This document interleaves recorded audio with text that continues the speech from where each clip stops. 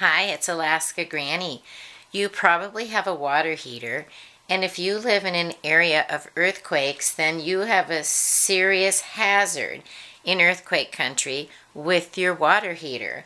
If it could tip over, it could break your gas lines, it could break pipes, and it could even tear electrical wiring. It could cause a fire, an explosion, or water damage from flooding from broken pipes. So if you do have a water heater and you live in earthquake country, you need to strap it to the wall. And you can buy a strapping kit that goes around the top third and the bottom third above the controls. You also want to make sure you have flexible piping so that it doesn't break.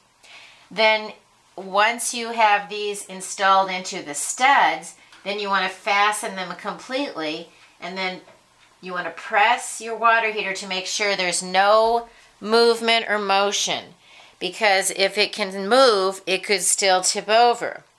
So push the top of the tank and check that it cannot move at all. So if you want to do it yourself, you can go to the hardware store and look for a kit with a stamp of approval, or you can get a contractor or a handyman to put it in for you if it's not something you're comfortable doing. Just remember to make sure you get one large enough to fit your tank, because say your tank is 50 gallons, it's going to require a different kit than if your tank is 30 gallons.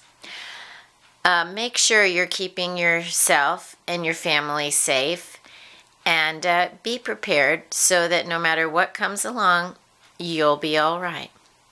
Please subscribe to Alaska Granny and have a wonderful day.